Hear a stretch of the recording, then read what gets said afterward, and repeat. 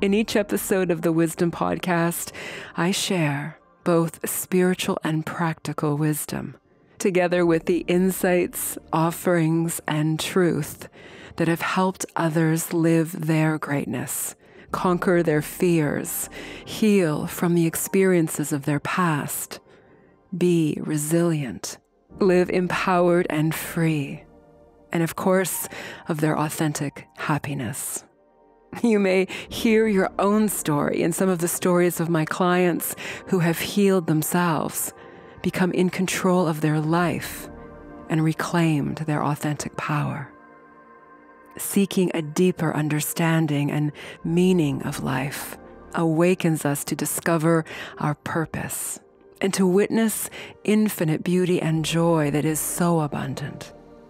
Each episode is meant to offer something beautifully relevant and timely for you. Let the sacred path that you are on be one that you choose deliberately, based on the inspired wisdom of your inner truth, and as you live a beautiful and love-filled life.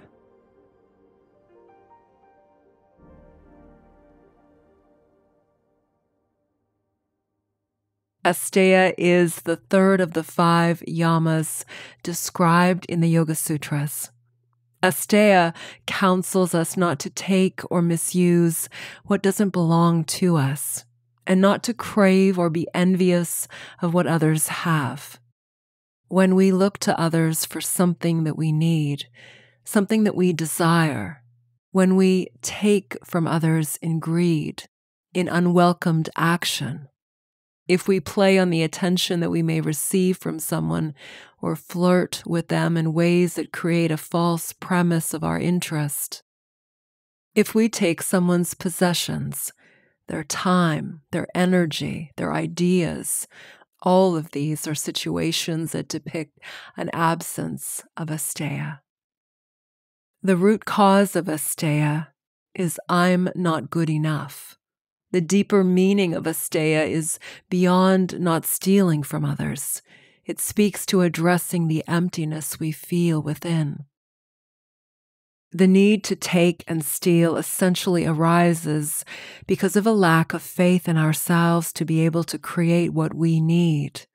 The moment we feel a sense of lack in life, desire, want, and greed can arise.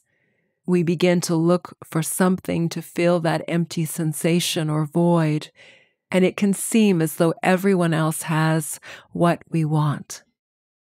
According to the sages, without high self-confidence, we look for approval and attention from others. By doing this, we steal from our potential to be the best that we can be. When we doubt ourselves, when we say, I can't and I don't know, these words halt our ability to look deeper for the answers that we hold within, and to make the effort first with, I could, I can, and I do know. Asteya becomes a reminder of how we can feel empty and a void, particularly if we look outside of ourselves for what we think we need, or what we have been told we should be or have, rather than to reflect inward, to learn how to ask, and then allow for our inner wisdom to answer. To help you practice an inner dwelling focus, and to better ask and hear your inner wisdom, I have linked for you a meditation in the description. Please use it as a tool and a guide to best help you to strengthen your inward focus and your connection with your inner self. Practicing Asteya helps us to concentrate when we become distracted and to regain the focus we need to choose and attain our goals. Now more than ever, the need to unplug from work, from technology, to wander outside, to move away from your computer and find a peaceful space in which to sit or lie in stillness. to exist rather than do. The only distraction may be the urge to open your eyes. Inward focus is about cultivating your relationship with your inner wisdom. Some may call this your highest self, your inner being, the light of your soul consciousness, and source energy. Think of this as a sacred practice that urges you to go deeper, to find answers that exist within you, to be willing to be patient while you quiet your conscious mind and allow yourself to listen to the deeper source of truth or satya that exists within.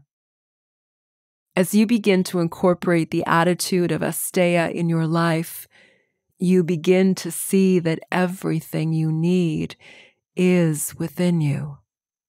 Rather than look outside of yourself, practice the inner dwelling focus that you experience in mindfulness meditations, in self-reflection, and simply to be far more aware of yourself and of your needs and desires.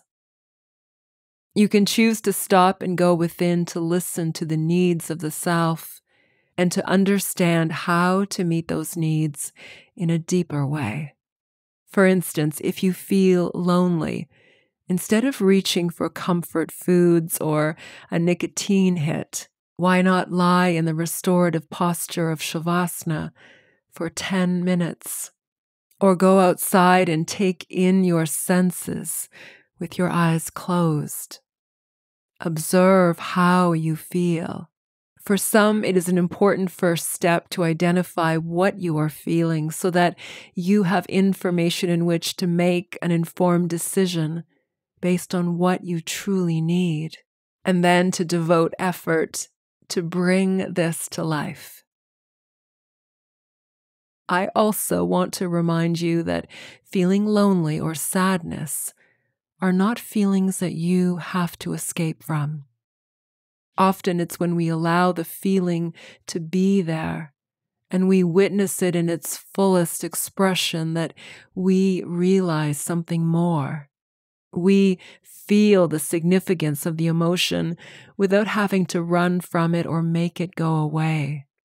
In this way, we become more comfortable with any of the emotions we hold, and also with the knowledge that every emotion has a place and a purpose. When you practice going inward and asking for what you need from your highest self, you begin to see how you can fulfill your needs in profoundly the right way. This teaches you that you don't have to make requests or demands on others. Asteya is a state of comfort in knowing that you already have everything you need and the ability to give this to yourself.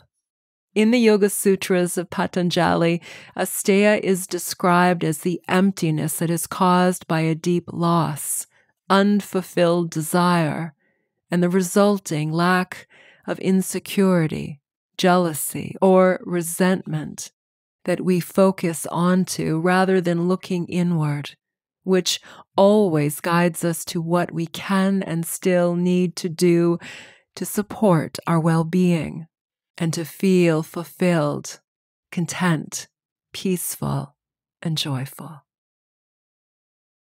Alice Christensen in Yoga of the Heart writes, "The power of non-stealing is based in remembering that everything comes from God.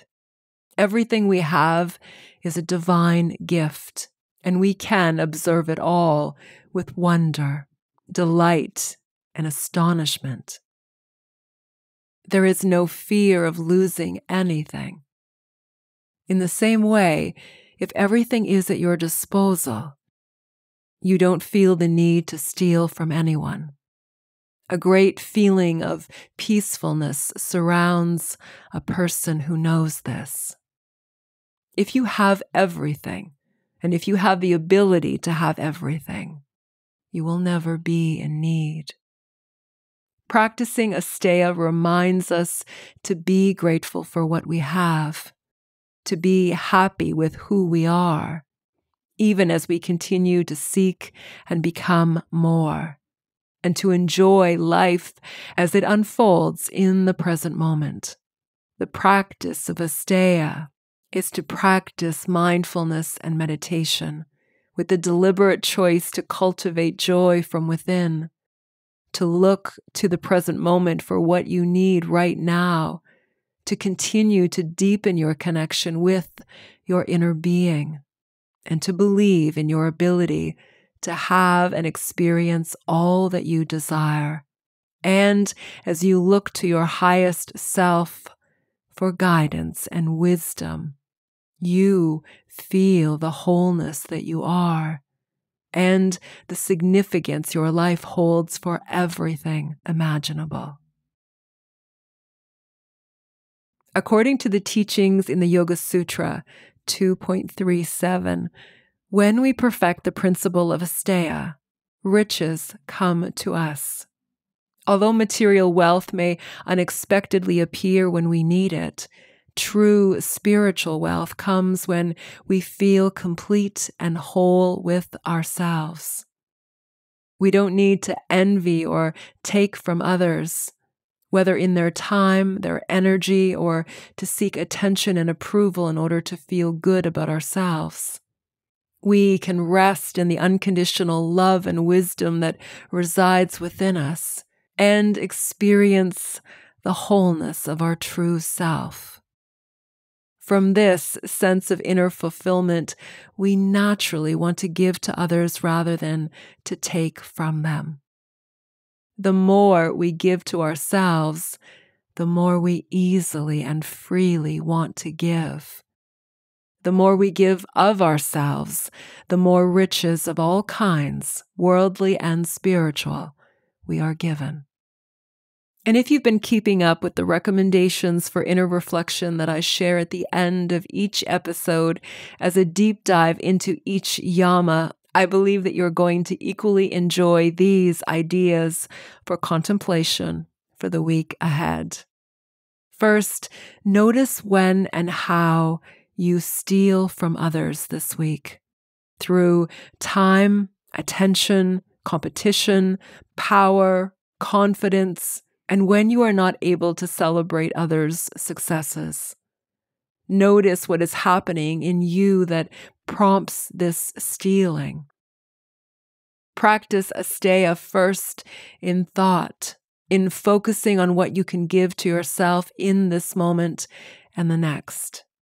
Practice uplifting others when you speak with them, when they are in your presence, and practice uplifting yourself.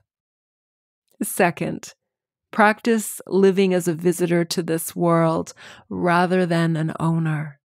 Notice how much is available to you to use and enjoy without needing to own this.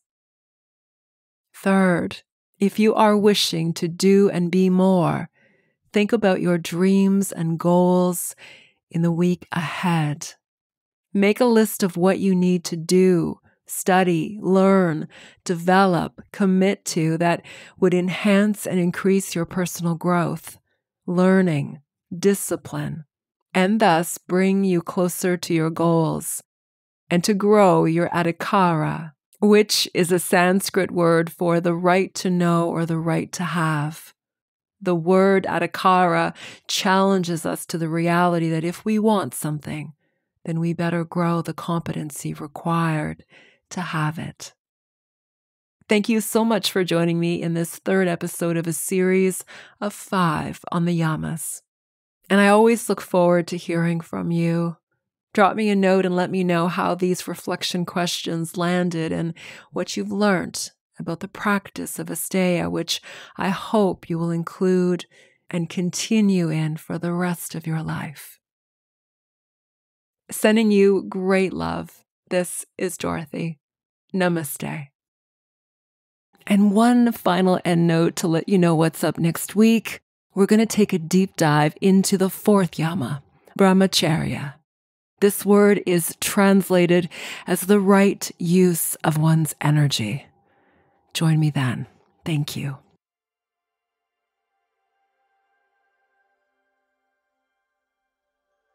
Thank you so much for joining me in this episode of the Wisdom Podcast.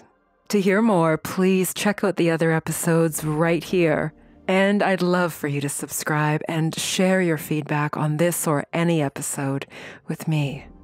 And then join me at dorothyratusny.com, where you'll find the wisdom blog, the inspiration for this podcast, the latest online courses that I teach, my YouTube videos, and the Wisdom Archives, which are an extensive library of guided meditations, mindfulness musings, spiritual teachings, and best therapeutic practices for your whole being, and to nourish and heal your life, plus many other special offerings of love.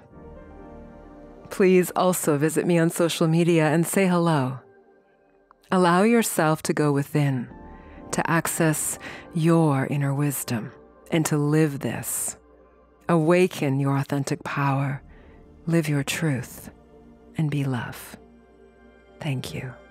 This is Dorothy.